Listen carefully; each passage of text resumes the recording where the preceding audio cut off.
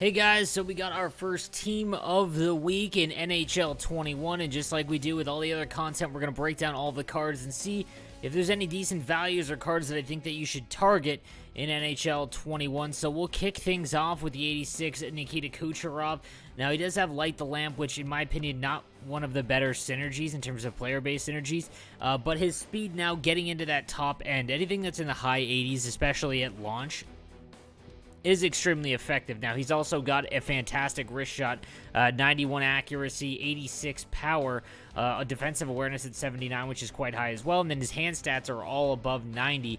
This is a card that I would compare with the Taylor Hall, so if they're going to be close in price, I would rather have this card over Taylor Hall. I've used the Primetime Taylor Hall. It's a little bit too expensive for my blood. It's around 100K, but I have a feeling that Nikita Kucherov should fit anywhere right in below that. We'll see. But yeah, I would go with him over that Hall card, but a very good left-handed option. There's not a lot of top left-handed winger cards currently in the game right now. A lot of them are righties, so this is a valuable card, no doubt. Then we've got the 85 overall Braden Point, right-handed. It does play center, but with only 76 on the face-off dot, you're going to play him on the wing.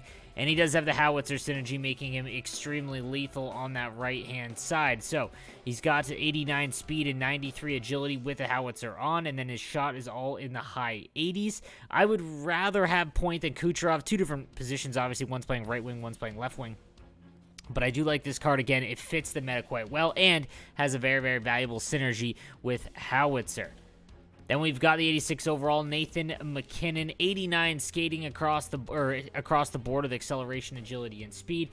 Passing playmaker, I'm not a huge fan of those. Slap shot accuracy goes up, passing and stick checking. While those are three nice stats, I would rather have howitzer or speedster in my opinion.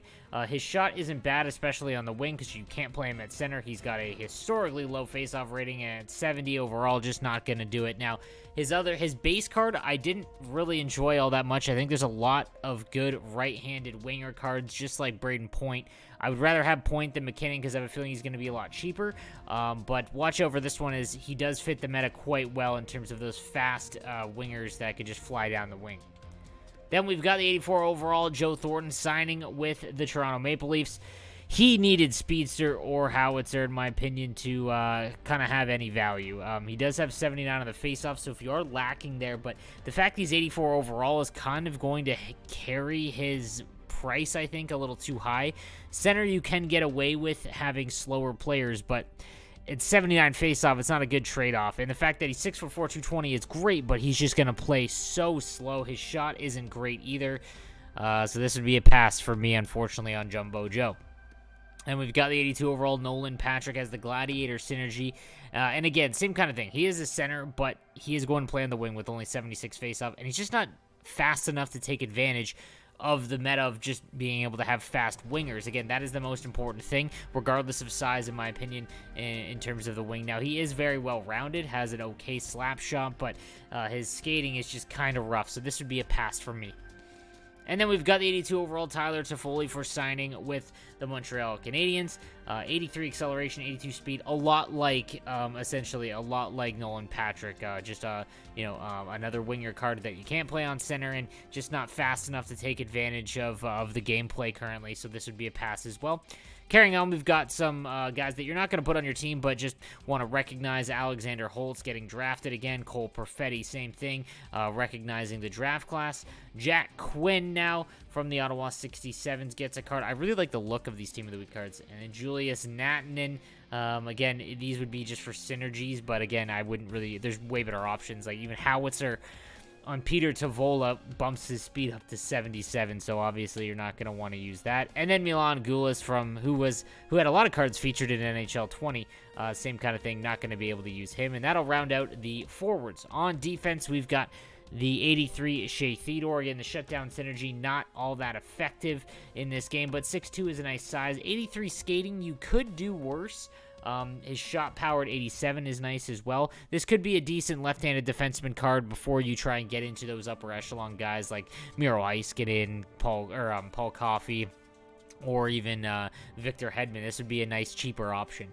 Then we've got the 84 John Klingberg. The 83 is actually a sneaky good, cheap, right-handed defenseman card. 86 speed and acceleration. It's got a decent shot at 88 power, 80 accuracy, good defensive awareness at 87, and as well as stick checking.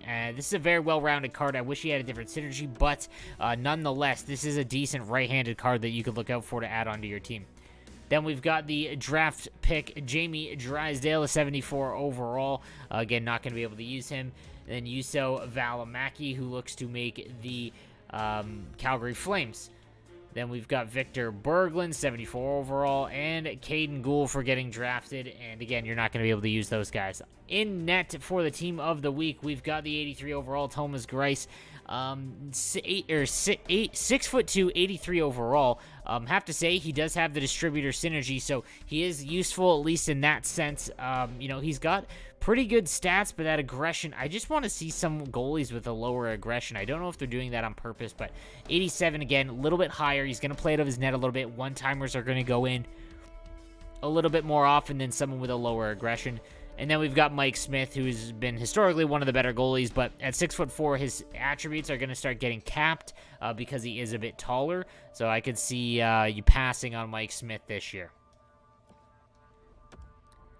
So, guys, that is going to do it for this week's Team of the Week. Let me know what you think in the comments section down below. And if you want to see the cards a little bit faster, make sure you follow my Instagram. I've got a nice format and template now where I can show you guys on Instagram the card as well as all of the stats and synergies right on Instagram if you can't catch the videos. So make sure you follow me on Instagram, Sleeveless Gaming on Instagram, and I'll see you guys next time.